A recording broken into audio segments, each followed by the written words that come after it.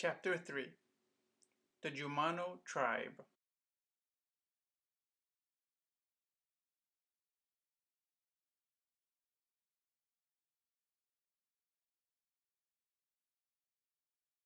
Native Americans who lived in the Puebloan region adapted to the land. When they settled in, they realized it was very dry, there were no trees, and they only had the river. So they learned how to make their homes from adobe, which is mud made from a special dirt near the river.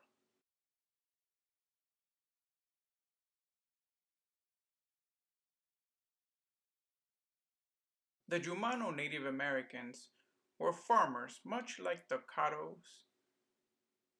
However, the Jumanos lived in the southwestern part of Texas, near the Rio Grande River.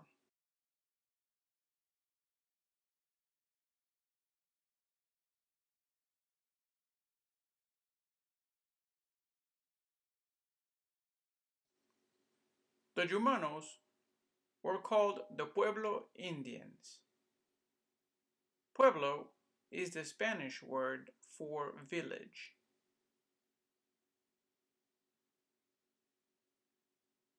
When the Spanish explored this area, they found many villages with homes made from adobe.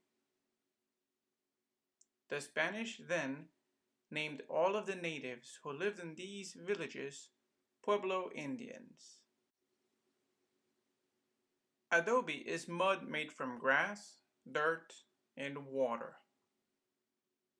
When adobe dries, it becomes very hard. Since adobe is so strong and hard, Pueblo Native Americans would use it to build their homes.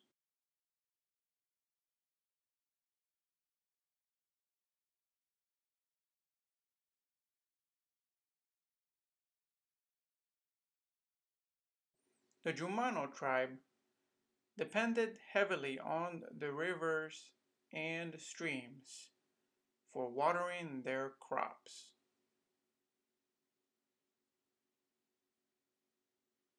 Both men and women farmed.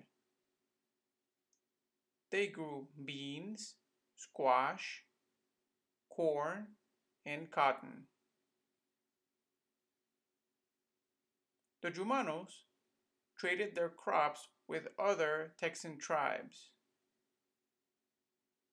They traded for things they could not easily get, like buffalo hides, meat, shells, and cloth.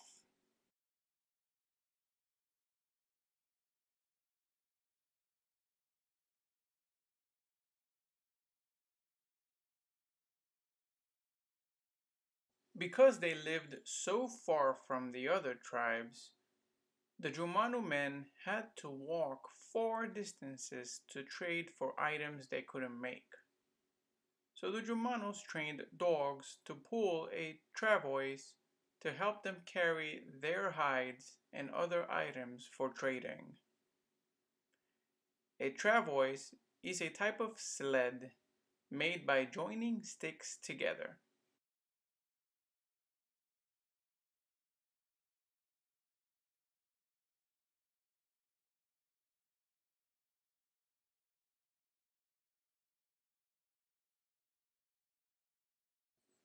The Jumanos had one main leader, a chief, who ruled the tribe. Some tribes also had a war chief. These chiefs conducted all the ceremonies. And the Jumanos had many ceremonies for their crops to make sure they had a good season, ceremonies to bring rain, and more ceremonies when it came time to harvest.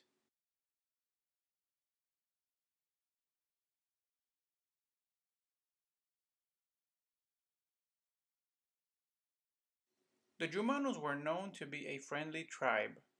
They welcomed others into their village, and even helped strangers who were lost to find their way back home.